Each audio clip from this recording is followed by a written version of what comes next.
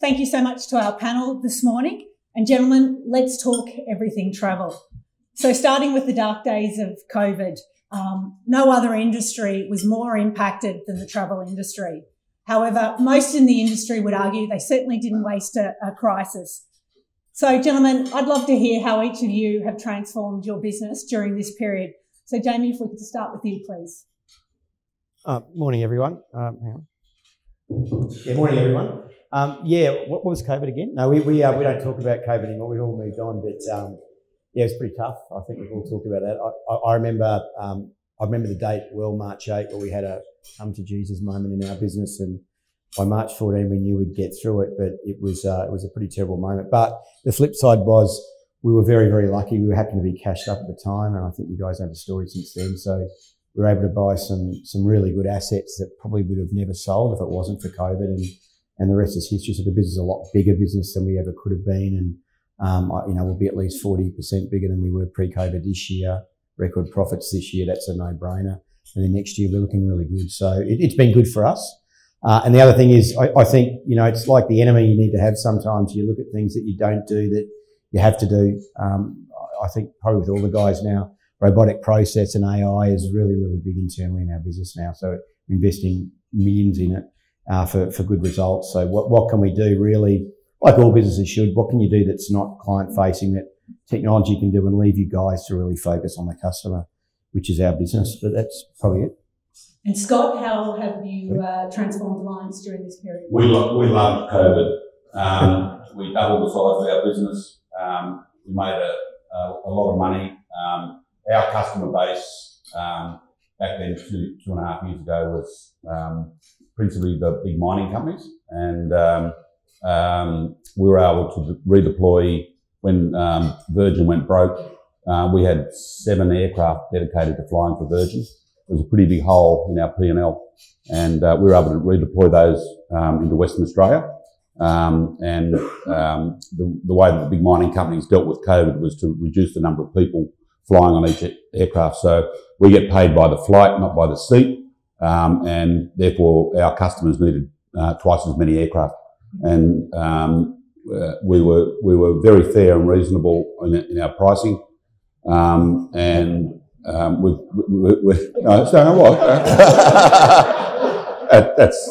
that's unfair. BHP has pricing power over us, not vice versa. Someone might like to tell the ACCC that, but anyway. And so we actually did really well. And in the middle of 2020, we went to the market and raised $100 million and bought a bucket load of aeroplanes that we didn't know what we were going to do with. And that we've now deployed all 33 of those aircraft that we bought.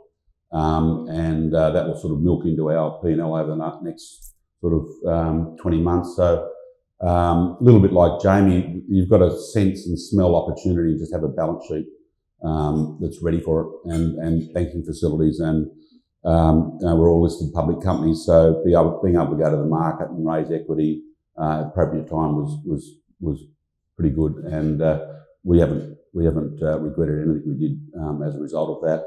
And now, because essentially we're an essential service, we didn't stop. We didn't allow any of our staff to work from home, and we still don't.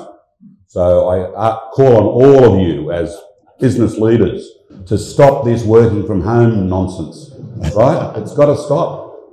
It's destroying businesses. So thank you for that. And I'll pass on to Screw, who probably may support me or not. I don't know. Yeah, thanks, Scotty. Yeah, well, that working from home, we've got a very, I'm quite happy for people to work from home as long as it's weekends and public holidays.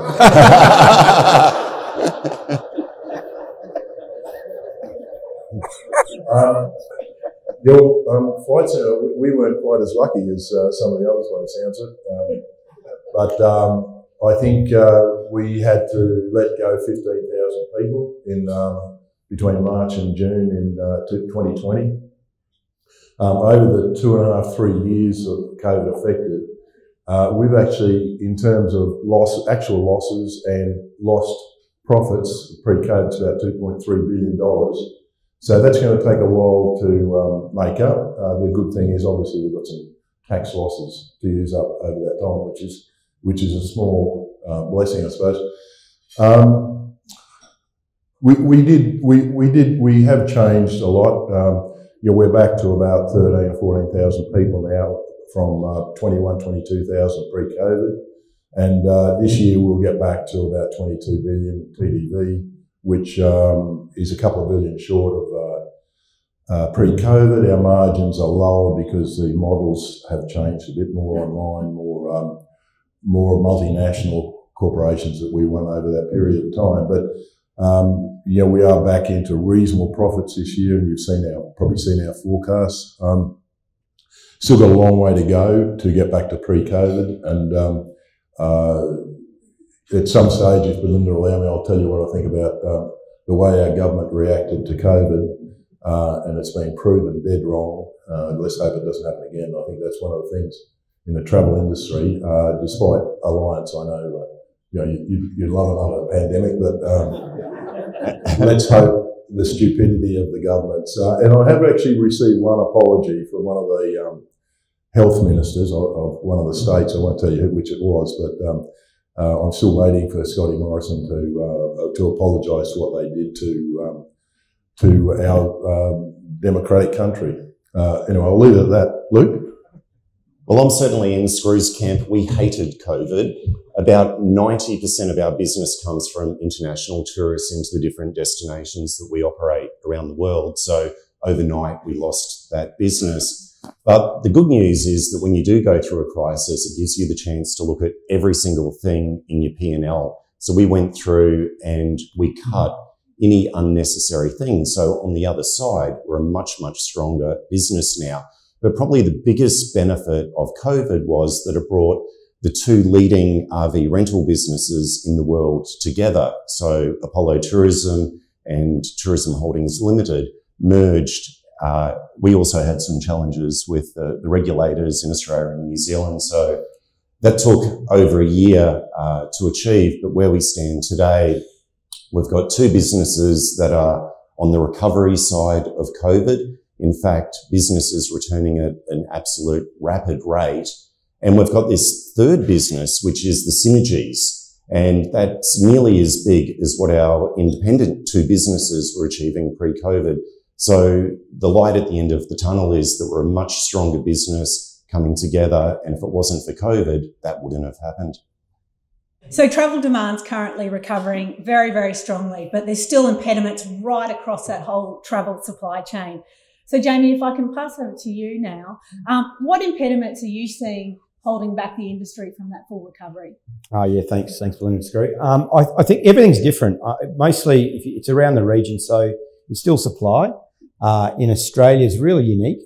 There's still the most lack of supply and the highest prices that haven't normalised yet. I think, Screw, you'd agree with that, and that's just a function of supply and demand. So as the Chinese carriers come out here, and that will happen, it's happening pretty rapidly, that will change. And then I think, talking about work from home is another big one. I mean, America's another unique situation where what's slowing it down is reliability, and work from home's somewhat of that. So reliability is, I've been living in the States, day trips have evaporated because you're not sure if you might go from LA to San Francisco, you're going to get back and see the wife and kids.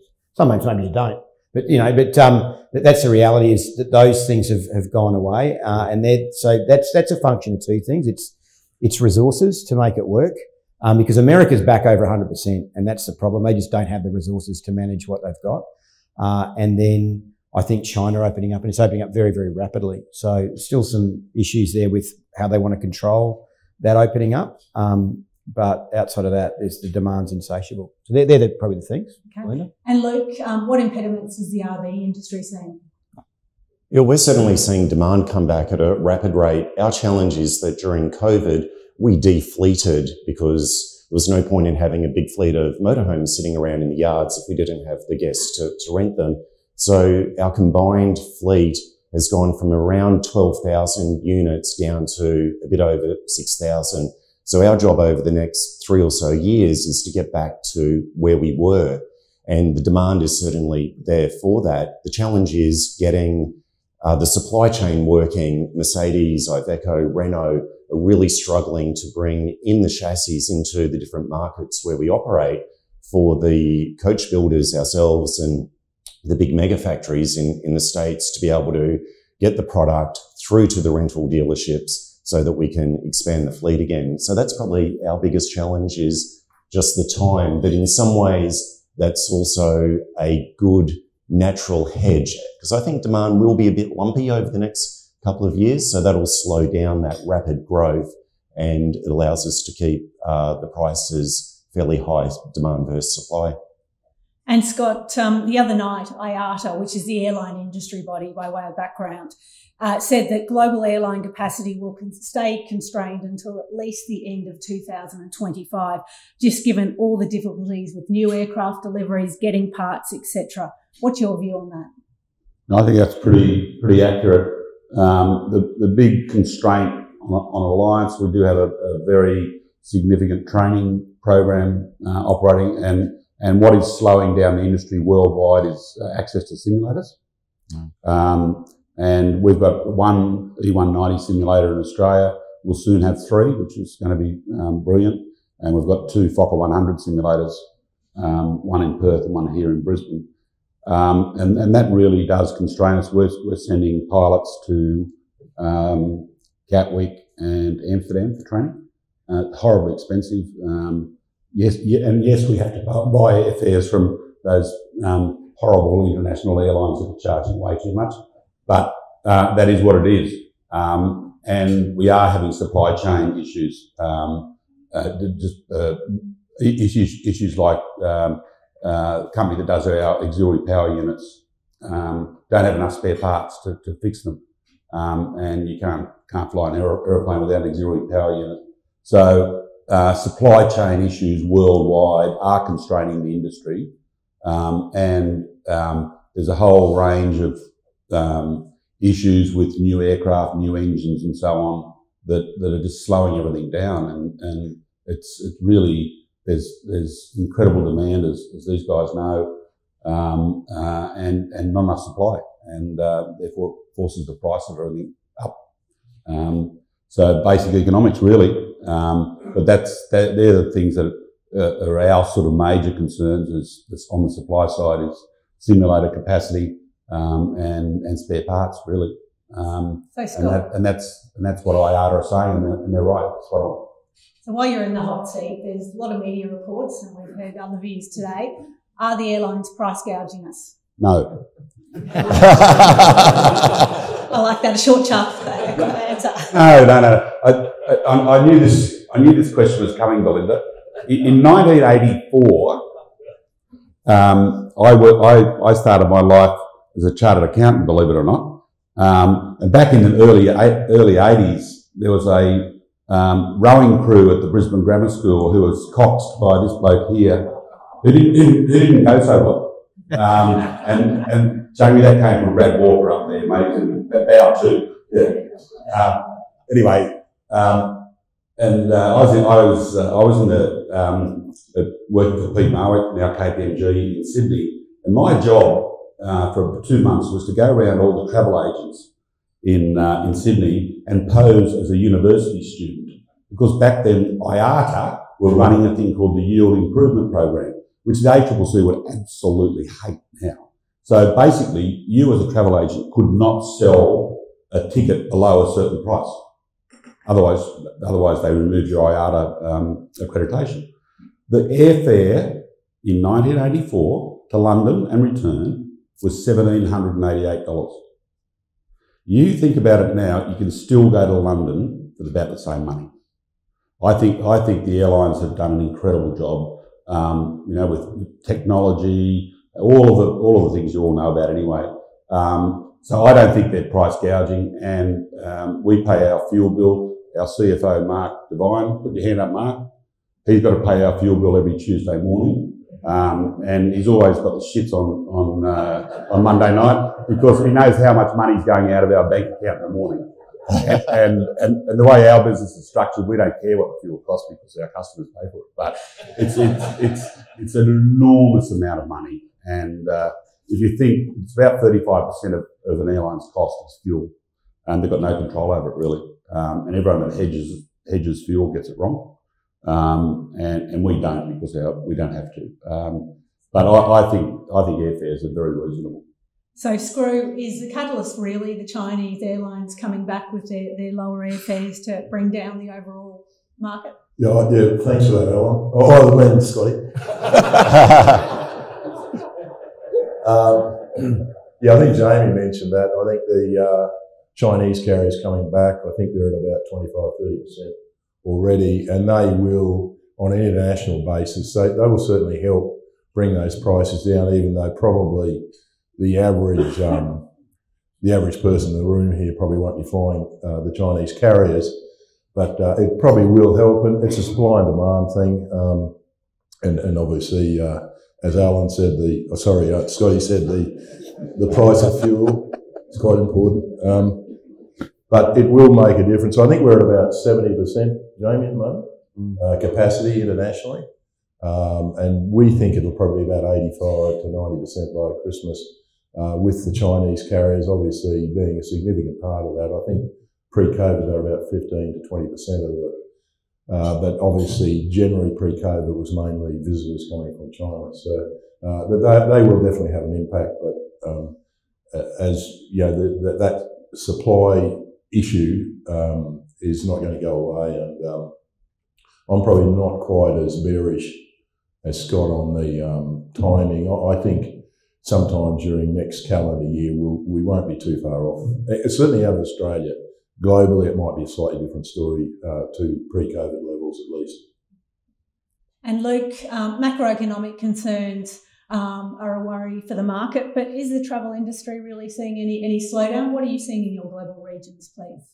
Well, we're certainly not immune to higher interest rates, inflation, pressures around the world. But I think there's that huge pent-up demand for people to want to travel again. And that's flowing through. We're certainly seeing record bookings in the travel part of our business. Probably the only thing that we've noticed is that prices are not continuing to go up. They've stabilised now, and they probably need to, because we do have increased costs in the business. To put a motorhome asset on the rental fleet has gone up, in some cases 30+%. So we need to get higher prices to be able to get the right return on the capital that we're deploying there. So we're really quite bullish on travel because we've got most of our guests are long-haul travellers and they book months in advance. So we're seeing we've got this great window into the future and we're seeing the bookings come through at a rapid rate. The only thing that we're watching is what's happening on the used markets for caravans and motorhomes around the world. We're seeing prices hold up, but volumes have slowed down, which is probably a natural thing. They got a real boost during that COVID bubble and things are returning back to normal now. Okay, thank you. And Jamie, history shows that corporate travel is more impacted than leisure during tough economic times. Are you seeing any pockets of slowdown around the world? And then also, while I've got you, are you seeing any level, or everyone's worried about the structural impact of sort of from the Teams and Zoom on corporate travel. What are you seeing there? Firstly, there's just no slowdown. I mean, it's funny, all you guys seem to look at the worst things, but we've been listed now for 13 years, and without exception, corporate travel tends to move with GDP, the baseline, no matter what anyone makes up and conjures up, and nothing's changed. We tend to see it early. I'd argue we saw it back in May and June last year. We always see it before the market does, and I'd expect that's what happened. Having said that, the recovery and the demand to travel far outweighs that impact. So I think it's not just us. I think everyone's saying the same thing. So are suppliers. So someone's right and someone's wrong. It seems to me that it doesn't seem to be there, and I think it's more a demand issue. Your second question's a bit early for me this morning. Just on corporate travel, impact on Zoom and Teams. Yeah, it's interesting because I think we do surveys all the way through this. We just did one a few weeks ago. And it's still mid-80s of why people travel for business. And if you think about it, it's really to either win business, to manage a supply chain, or bring your people together. We did that last week. We had our whole global team together for the first time, and it was great. We got so much out of it that we're a better business for it. So I guess the takeaway is what's happening with the other 12 or 14%, because that's roughly about 86 to 88% of all corporate travel. Now, some of that will go away. Some things probably are better on Zoom, but clearly not, you know, problem solving challenges, how you whiteboard things and so forth. So I guess that when I step back, does that mean it's ever going to recover to 100 structurally? Probably not, but that's on 2019. So I think, what are we in now? 2023. And I think without exception here, everyone's an organic growth model. So I think it's fairly safe to say that we've all grown a little bit more than 12 or 14% over the last 4 years. So, you know, the way we look at it, we're not really concerned. In our business, we are not talking about COVID or recoveries anymore because we're going to have a record profit. So now it's about next year. We're back to old-fashioned guidance, NPAT, all the things that probably matter in normal times. And, and that's where we feel we are. So, good to hear. Yeah. Now, Scott, you have a strong exposure to the regions, but even larger to the big resource sector. How are you seeing those areas performing? Pretty good. Our customer base in the mining industry is all the big companies, the Rio Tinto, BHP, Glencore, etc. And none of them are going backwards. And it'd be fair to say that and those sort of supply constraints that I mentioned earlier are holding us back a little bit. And we wouldn't have one customer that doesn't want more services from us. So we typical fly in, fly out contract for us is sort of 3 to 5 years in duration. And we're just carrying people to and from the mines. The load factors on those are very high. And the only way they can get more production. And, you know, the prices of everything that our customers mine is pretty good at the moment. And so they're just wanting to produce more and more. So, and you know, it's, people talk about, a bit like what Jamie just said, you know, people talk about downturns in the mining industry. Well, I'm 61, I've never seen one. But the reality is, I think, you know, there's really two big industries in this country that I think the general public just do not understand that we're stuffed without it, which is agriculture and mining. The mining industry is very strong, and I can't see that abating anytime soon. Now, gentlemen, I'd like you to just go down the line, and all of you, if you can answer in one sentence, the biggest opportunity either for your business or the industry in the future, please.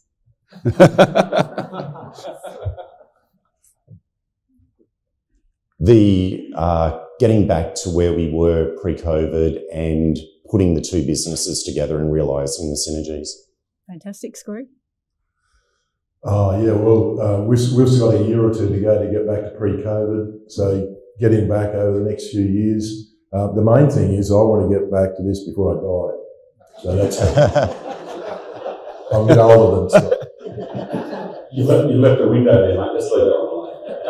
Well, just Belinda, from our side is the supply side, spare parts, engines and so on, and simulator capacity.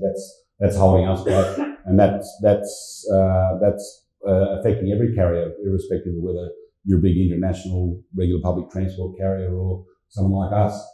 That's the biggest constraint on us. Thanks, Scotty. Growth, really. We've got the scale now, just growth. We're focused totally on organic growth. Big market. It's really fragmented, so that we're really sort of in a different layer. We're back to what we used to do, so that's good.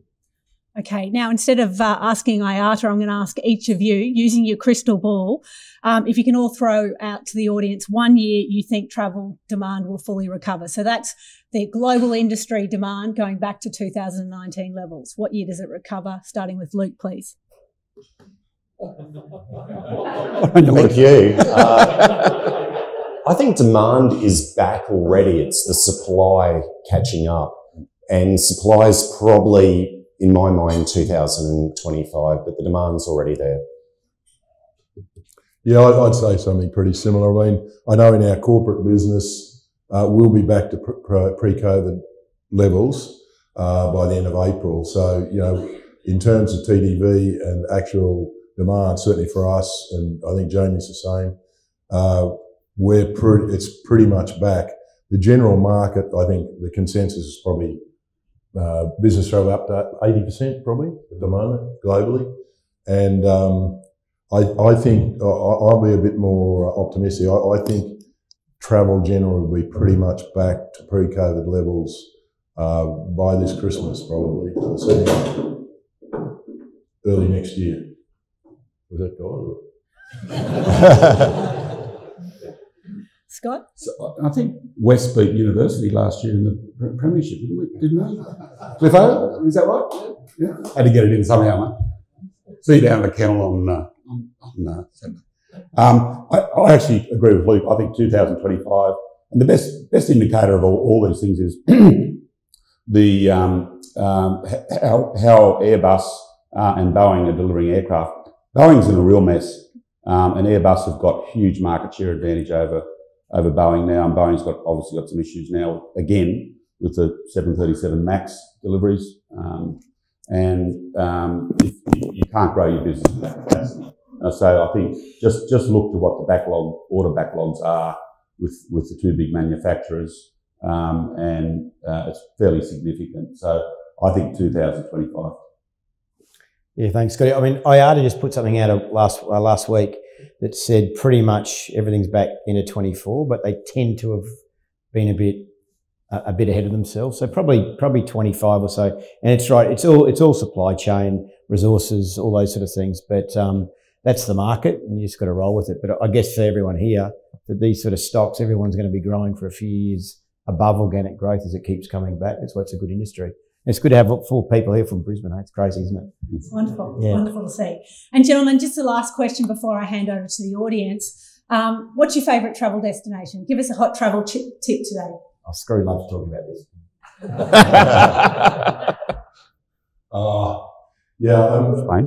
Probably London's my favourite city, and we do go to a place in Greece. We haven't been there for a while, Pherous. So that's probably one of the best ones for a holiday. I love skiing overseas, but I've got to get a plug in for our business. Going away in a motorhome is honestly the best experience that you'll ever have. Australia, New Zealand, North America, UK, apollocamper.com. Yeah, mine's a bit different. Argentina. There you go. Oh, any big city's good, and I think any beach is good, and any mountain is good. There's so many good things to do. So I'm really good at that. Ladies and gentlemen, thanks for your attendance. Thanks once again to the panel. Terrific 4 companies, and we're very lucky to have them here, and certainly led by some terrific fellows who've done a great job this morning. Sincerely, thanks again, and thank you for your attendance, ladies. Thanks, all. Good to see you, mate.